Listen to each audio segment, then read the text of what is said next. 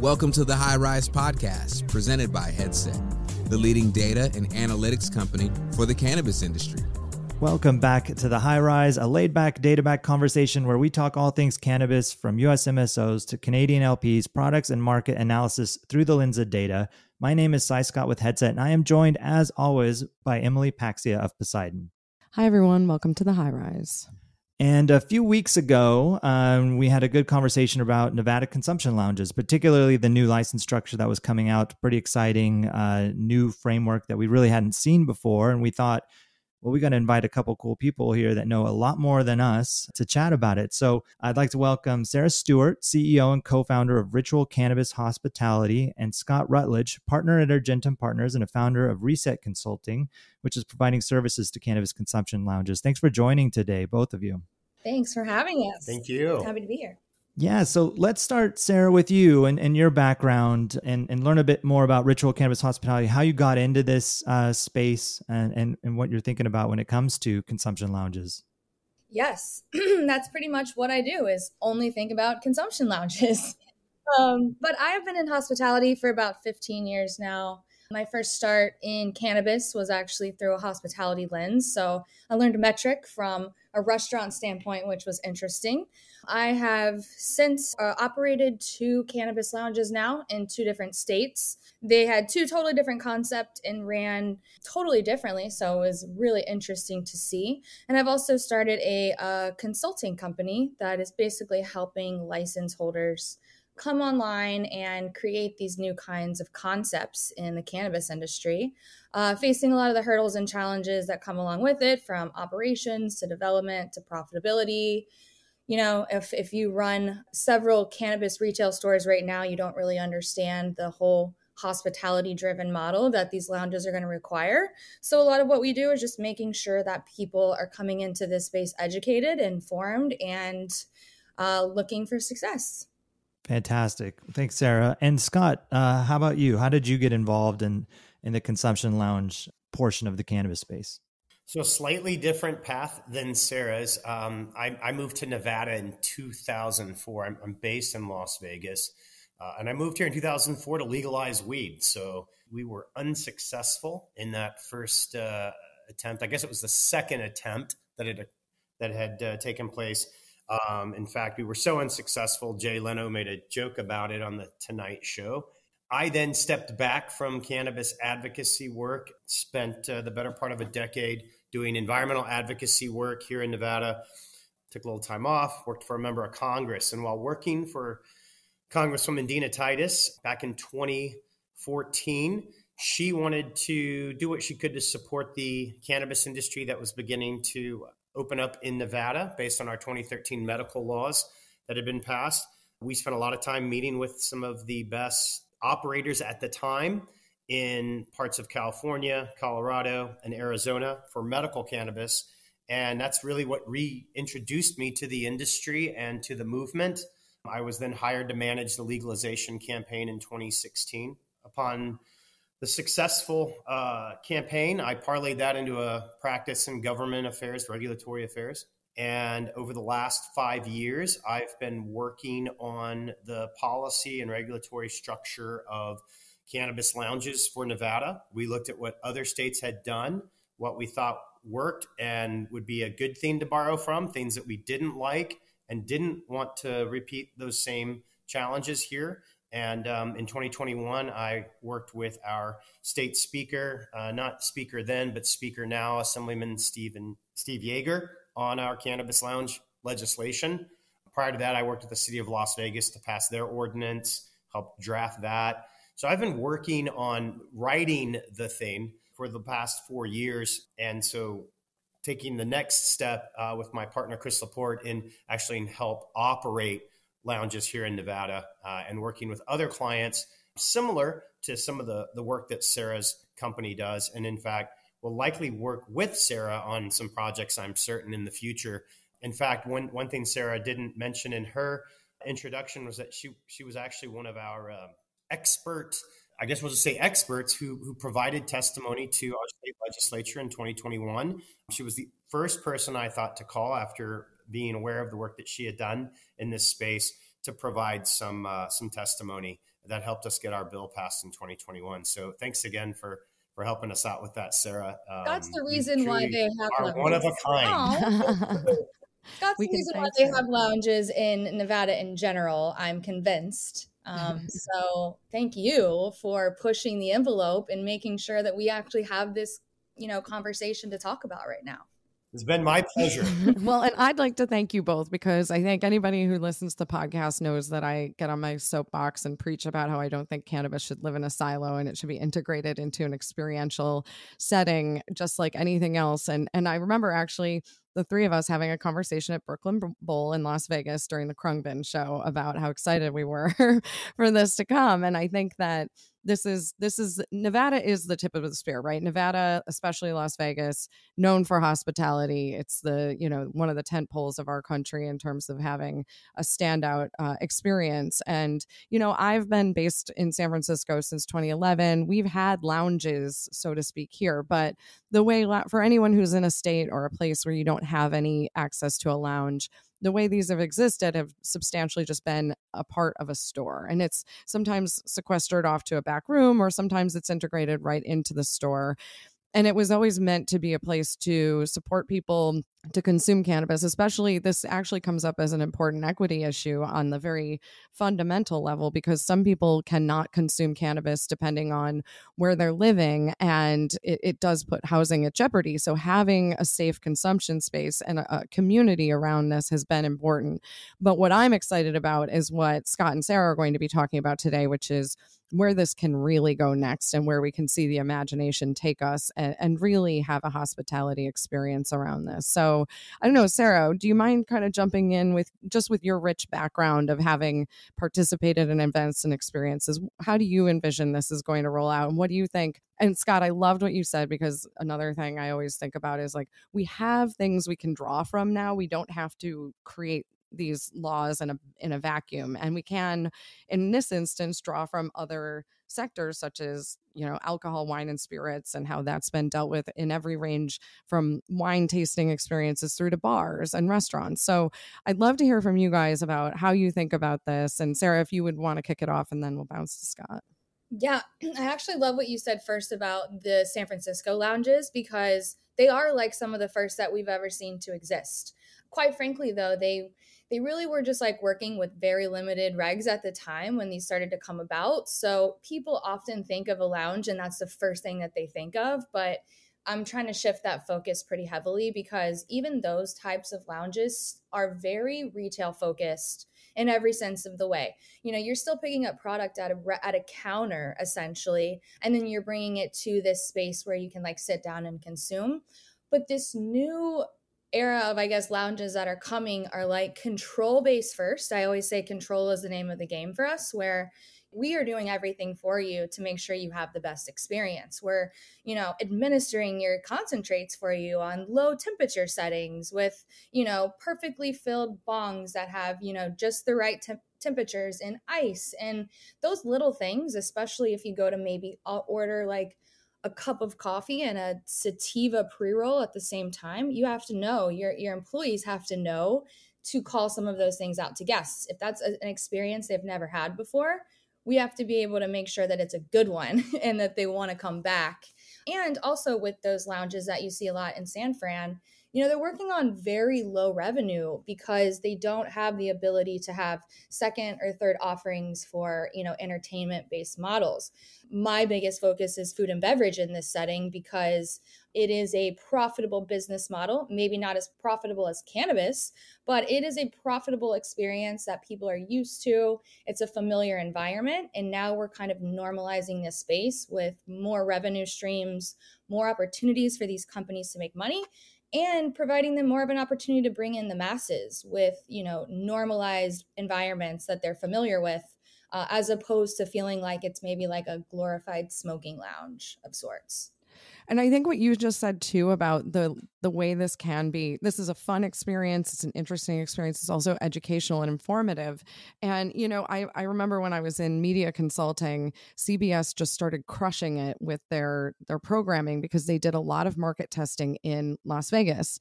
And what Las Vegas represents is kind of the cross section of the United States. You get every type of citizen passing through there.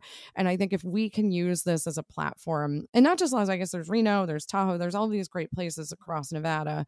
And so I think it's a great place to be able to reach a broad consumer base and maybe help to socialize, like exactly what you're talking about. How does sativa potentially interact with a caffeinated beverage versus something else? So just little things like that, I think will really matter in this environment. Yeah. And even with Scot, like that's really one of the biggest things that we connected on is like every other state that's coming online right now is still saying no food. They're taking the California model of no food and beverage, and they're not even looking into it. They're not even really looking at, food and beverage as an overconsumption protocol. Sugars, amino acids, caffeine, very helpful in this environment, but not to just mention, the revenue and things like we were mentioning. So Scot and I had so many early on conversations about what does a cannabis lounge look like and how do we change that in Nevada in particular. And that's something that I really commend him on, is that, the lounge regs in Nevada are, in my opinion, some of the most progressive and the best looking that we've seen so far, because these are going to be old food and beverage based establishments that we're taking over that are going to look and feel like hospitality and not kind of like, forced into a retail environment like every other state is running into. So, and I give Scot a lot of credit for that because he really pushed for that kind of normalization in Vegas. Yeah, and I wanted to ask a bit about that. Scot, in your experience, like how did that come about? Was that a hard thing to push through? Because it does seem so intuitive in so many ways, Sara, for all those reasons you laid out, yet we don't see this model anywhere else. And anytime there's a market that's kind of the first mover doing something a little bit different and can't point to others, I would imagine it's a harder thing to convince people of. Was it pretty easy? Was it difficult? Did you have to open a lot of eyes with this whole idea of these are independent from retail? So in Nevada, the idea of having a place for, specifically in Southern Nevada, tourists to consume cannabis, which we made legal and began first sell at midnight on July 1, 2017. But we never solved for where are they supposed to consume this? You can't consume it at the retail store you purchased it from. So folks were taking it back to their hotels. And, the existing cannabis lounges today in Southern Nevada are parking garages, hotel balconies. It's the area you stand over kind of out of the way, out of the view of hotel security or what have you. And one of the reasons why I think we were able to pass the legislation we did in 21, as I will say easily as we did, is because it was a conversation that began in 2017 at a local level, whether it was the Clark County Commission considering it through their Green Ribbon panel, or the city of Las Vegas taking this on and actually passing an ordinance that we helped write and lobby in 2019. But the state actually was smart for stepping in and saying, wait, time out. We actually would like to license these at the state level, because otherwise you end up in a situation where, like in California, you have a specific use being added to an existing license type that wasn't designed to support that use, i.e. retail stores. And so we were able to take a pause, work with both a new entity, the Cannabis Compliance Board, which was stood up in the summer of 2020. That entity gave us now a new oversight and new opportunity for new license types, and being able to have a regulatory authority focused just on cannabis in Nevada was a tremendous benefit to the industry. It certainly hasn't been without its challenges. Ask any operator in Nevada, but we had a place for regulations to be promulgated once we passed a bill. During the legislative process in 21, I say it was the least controversial controversy that the state has ever addressed, because you are talking about cannabis. You do have members of the legislature who have their concerns. There were a lot of issues we had to address during the session, such as public safety, public health. A lot of concerns about cannabis DUI came up. And so in the process of drafting the legislation, Emily mentioned earlier how we could look to other industries like alcohol and go, well, how did they address this? One good example in our bill in Nevada was that we actually took the Nevada's dram shop laws, which address the issue of liability for alcohol consumption and serving at bars and restaurants. And we took that language and we put it into our cannabis lounge legislation and literally just changed the words alcohol to cannabis. And then, with the legislative attorneys made a few other adjustments. But that was one example of borrowing from something that existed and then also saying, by the way, we need to do it better. That's also where you have to rely on other agencies or entities to support that, i.e., the regulatory body, and then now local jurisdictions in the development of their ordinances. Getting the left hand to talk to the right hand in government can be very, very challenging. And you often find yourself saying the same thing for multiple years because you're re-explaining to new audiences. That being said, we've been able to get, I think, at the county level and the city level, some connectivity between the bill that we passed, the regulations we promulgated, and now how that shows up in these ordinances. So it's a lengthy process. For someone like me, it's the perfect type of work because it really hits every level of government. And I nerd out about this stuff because, one, when you can actually do it right on the front end, then folks like Sara who have that operational expertise can come in and show a business how to create a successful business, right, based on the freedom that we provided in those regulations. So much of what we said was we always looked at it through the lens of how can we make this a business decision or choice versus a regulatory requirement. Not to say that the regulations in Nevada they are very, very strict when it comes to indoor air quality, single serve products, and how we're going to do that. But we're also giving businesses the flexibility so that you balance the cost of meeting those regulatory requirements with the opportunity to generate multiple revenue streams. Yeah, that makes a lot of sense. With this legislation for the independent lounges, given you're talking about modeling it off of alcohol, are there going to be the same kind of restrictions on location? Are these locations going to be kind of off the beaten path, or is there like a potential to see them in kind of more trafficked areas, like you might a bar kind of on Main Street? Right. Well, the retail stores that are allowed to, and 20 retail stores in Nevada did apply for a lounge license. We thought there might be more, but it's funny when we actually during the session we're trying to figure out how many independent licenses, which would be those not attached to retail stores, we should allow for. We had to start with a number somewhere to meet sort of the legislative concerns about, are we going to have a cap on these? Will there be hundreds of them? Will there be 10 of them? So we said, well, let's start with the number 20. We completely guessed that number. It was an arbitrary number. We said, we assume there'll be, let's say, 20 retail stores that will want a lounge license. Therefore, we'll need to allow for 20 independents. Half of those need to be social equity ownership groups. And wouldn't you know, when the state, the CCB, Cannabis Compliance Board, opened up their application process, they said, well, when that closed, there were exactly 20 retail stores that had requested the opportunity to open up a lounge. And so therefore, we somehow guessed it right. In terms of the locations, those 20 retail stores, the ones that applied, most of them are around tourist areas in Southern Nevada.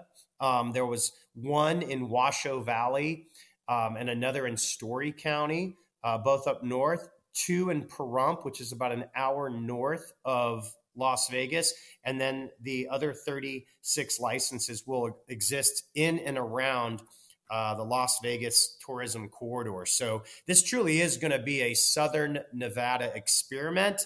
But I would say a lot of those locations, a couple, in fact, are right near the Strip. Others aren't that far away from the Strip. So I don't think these are being relegated to places people don't go. I do think the independents will have a little more of a challenge in certain parts of the valley because they do have to meet more stringent setback requirements than existing retail stores had to.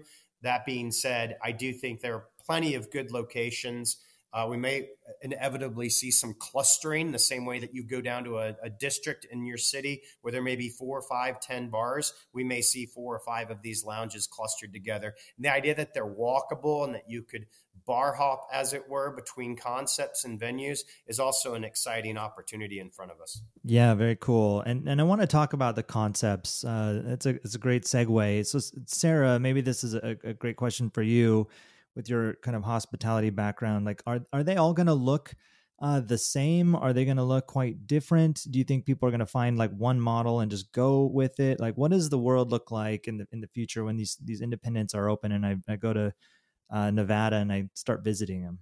Well, I guess honestly, first and foremost, for transparency purposes, it's really going to depend on funding. It's really going to depend on what it's going to cost to build out these places. And for some people, that's going to be a challenge alone.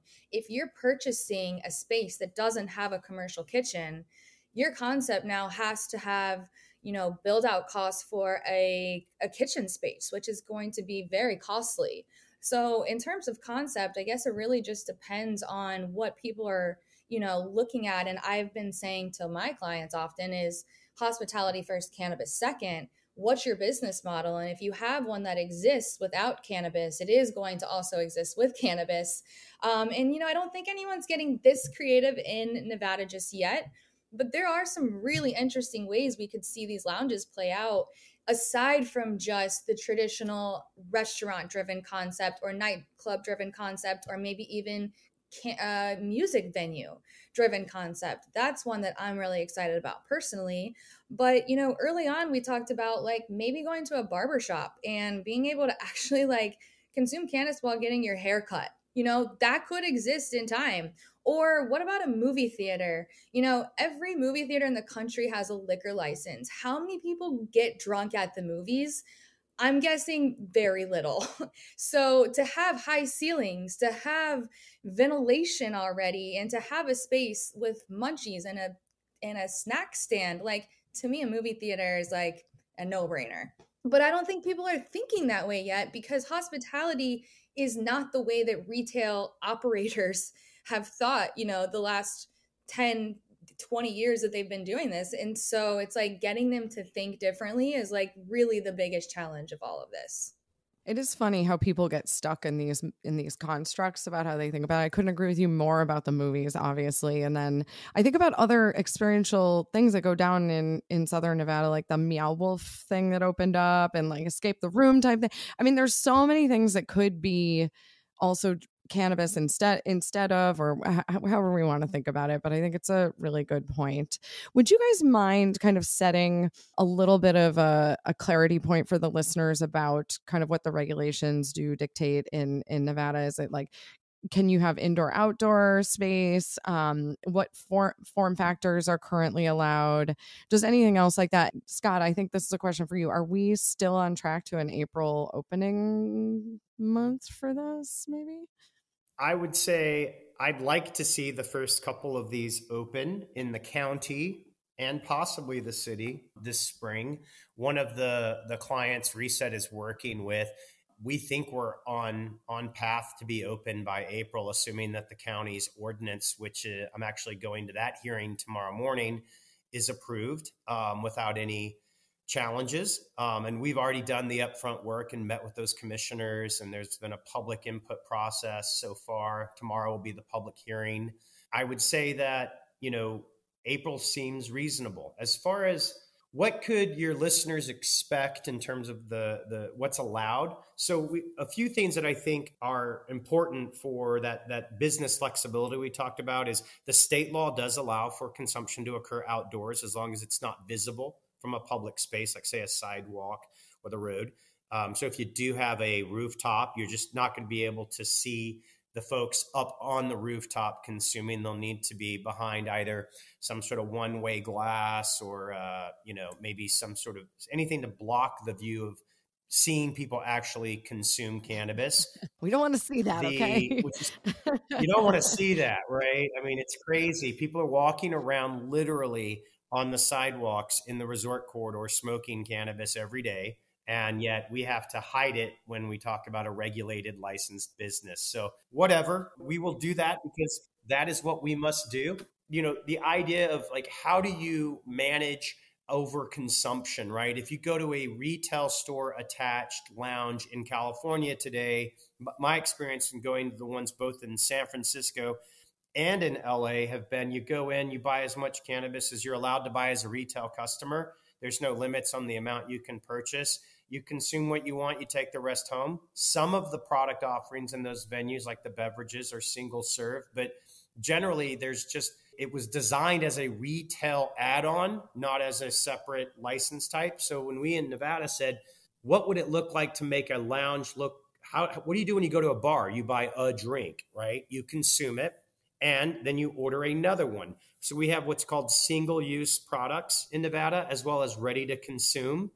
The single use addresses the existing market, the existing SKUs, because we didn't want to, right, make it so that products available today in the marketplace couldn't be sold in those venues. So think pre-rolls or individual beverages, other things like that. But from a ready to consume thought, we also thought it would be nice if you could have lounges buy product in bulk, say flower, and not have to package it, right?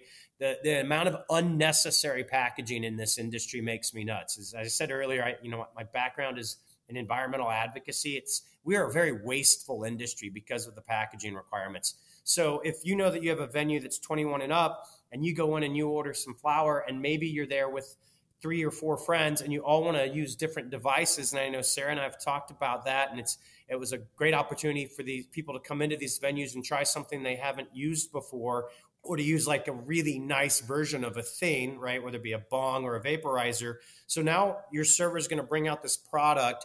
And let's say in your party, you're each going to try different consumption methods, right? Well, that shouldn't have to show up in individual packages. It's loose flower. Maybe you want to serve it on in a really nice presentation. Maybe you want the person that's serving you, that's educating you, also, they're going to roll that for you, right? And they're going to have a conversation with you as it's happening. Or the perfectly packed bowl. I think you mentioned that, Sara. It's like these little nice touches, right? That white glove service with the education could make an experience that maybe for a novice consumer goes from being maybe a little scary or uncertain to very comforting.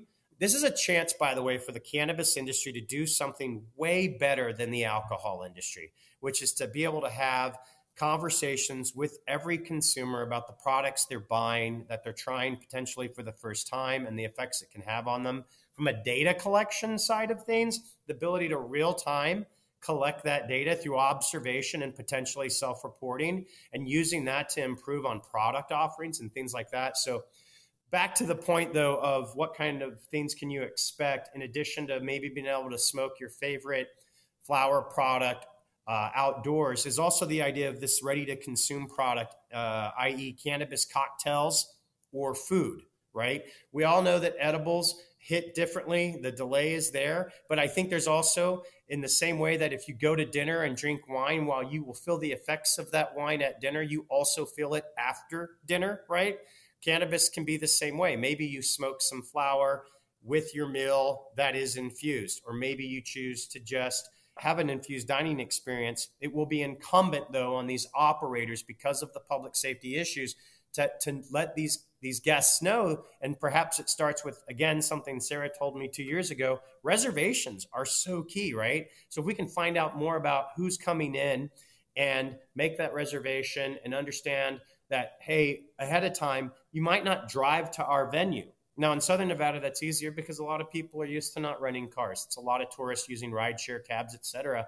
But we do need to solve for that issue of people that are driving under the influence, more so the novice consumer who doesn't have that experience with cannabis. So I do think that if you are coming to Las Vegas to go to a lounge in the spring and ask you some questions maybe you weren't thinking they would ask, I would say go with it, because what we will be trying to do as an industry, as operators, is learn as much as we can about how to do this right. And we would ask that our guests play along with that, because if they can go along with what we're trying to do on the front end and improve the experience for everyone, we can prove that not only is this a successful business model, but we likely will see more of these in other communities and other states.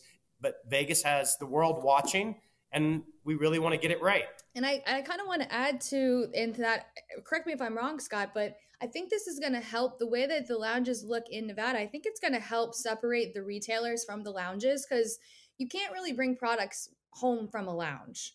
I Correct. can't. You have to consume there just like a bar. Correct. And so now if you didn't win a lounge license, or if you are just a retailer, you're not really looking at that as a competitor. If people are still consuming in public or at home or whatever that is, they're still coming to your retail shop to buy products. Now it's just like a new type of offering. And I think that that's really appealing to new states as well, to look at that model, because they're no longer looking at lounges as competition, but as just like the liquor store versus the bar concept. Those don't really compete. One is for on-site and the other is for like take home. That's exactly right, Sarah. That's exactly right. This is not competition to existing retail.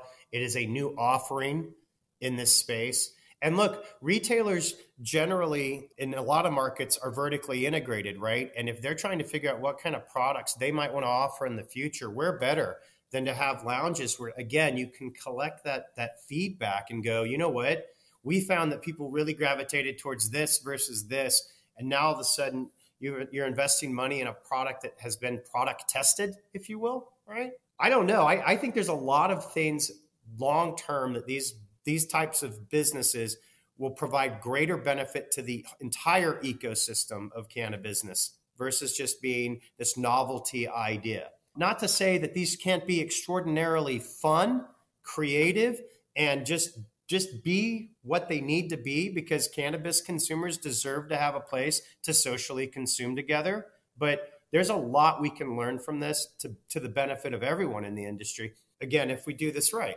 And I think we will. Yeah, when you say right. Data collection, I mean, that's music to my ears. I love the idea of this. When you go to a dispensary or retailer and you're getting suggestions, and the bud tender, may say, okay, this will help you with sleep, or this one will keep you awake, or these different strains or different products, and you take it home and you try it, and maybe it does, maybe it doesn't.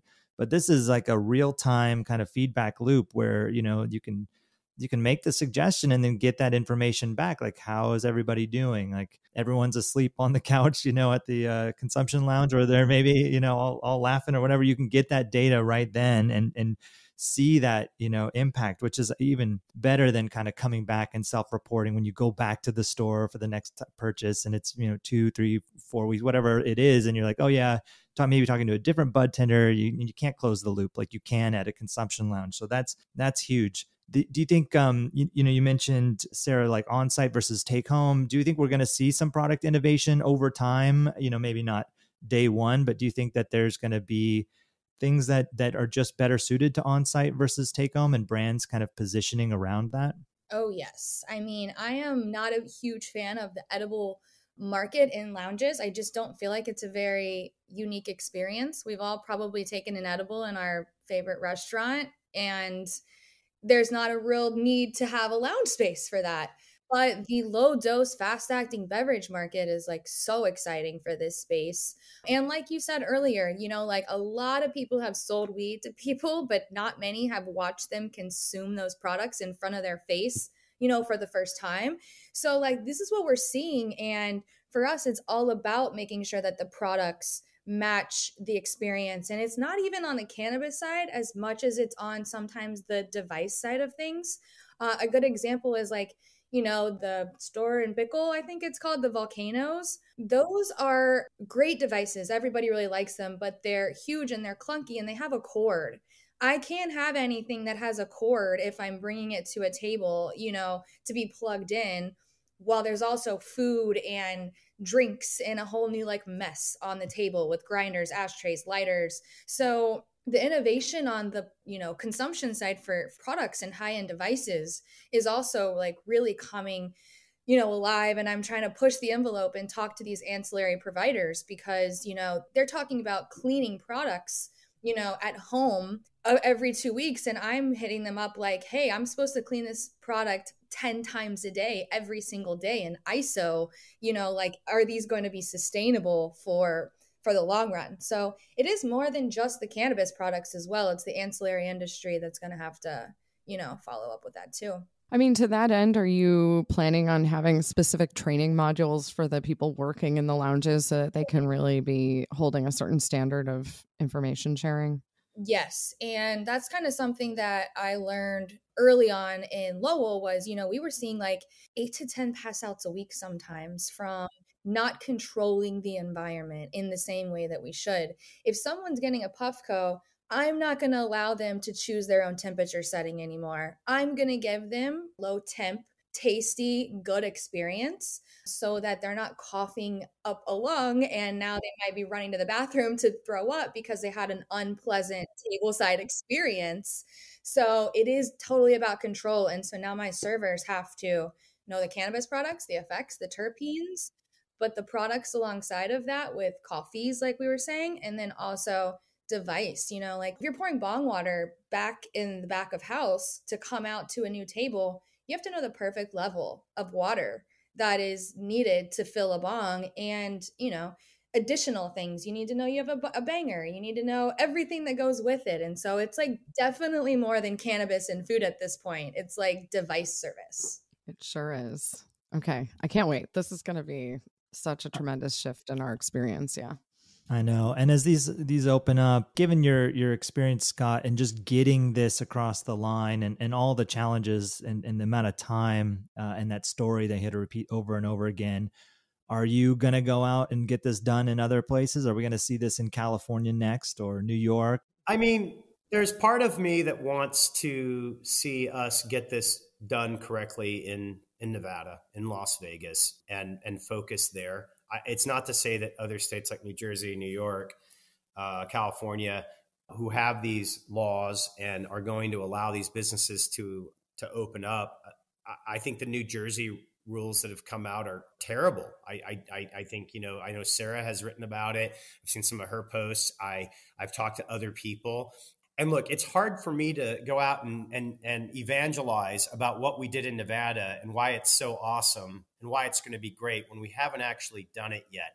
So ask me that question in a year, Si, because if we do what I think we can do over the course of next year, then absolutely, I'd be happy to have those conversations in other markets about with those regulators, et cetera, about why it worked in Nevada. But, every state, as we know in this industry, has the best rules and the best, product and the best operators and all of that. And we're going to see how that plays out.